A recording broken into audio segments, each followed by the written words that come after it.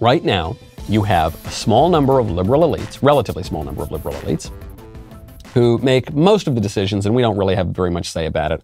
And if we raise any problems with it, they'll probably be spying on us like they are on Tucker Carlson.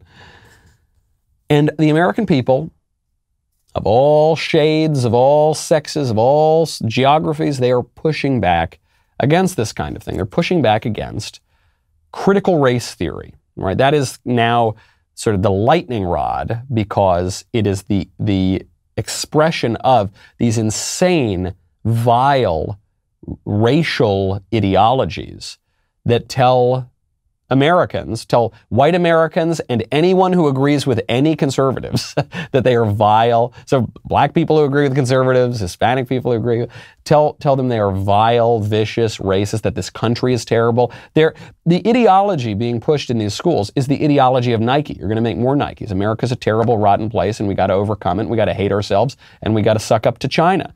This is the kind of stuff, now they're trying to deny. They're saying the people who are pushing all of these various critical studies, blackness studies, whiteness studies, critical race theory, all of these guys, they're not really saying that whites are terrible and whiteness is evil and all whites are racist. They are. Here's Ibram Kendi. Ibram Kendi is the most famous one of these race hustlers probably in the country today. Here he is on CBS News calling all whites racist.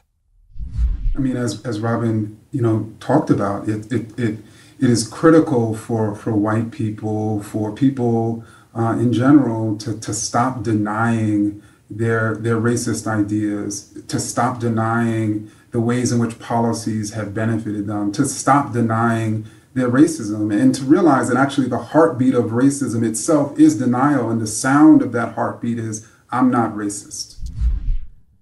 This is the climate change of racial politics, by which I mean climate change, its defining quality is that it is unfalsifiable. Any phenomenon can be used and interpreted to justify climate change, or to be attributed to climate change. Gets colder, climate change. Warmer, climate change. Stays the same, climate change. This is why it's not a very good scientific theory, because you can't disprove it. Well, it's the same thing with this insane racial stuff. What Ibram Kendi is saying is, if white people admit that they're racist, they're racist. If white people deny that they're racist, that's even further proof that they're racist. This is called begging the question. This is what happens when you assume your own conclusion.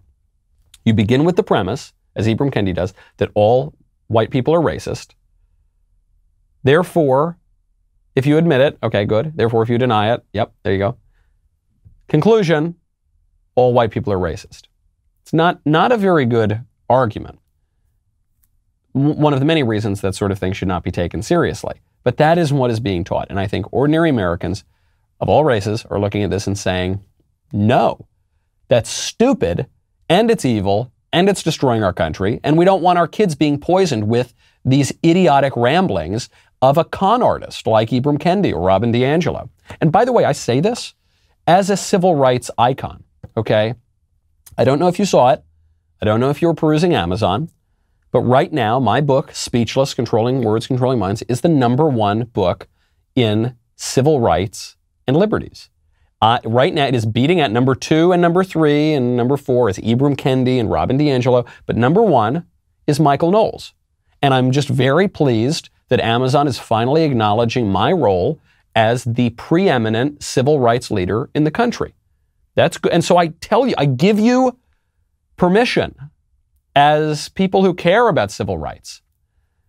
Do not listen to Ibram Kendi and Robin DiAngelo. They're the #2 and #3 recognized civil rights leaders in the country, but I am #1.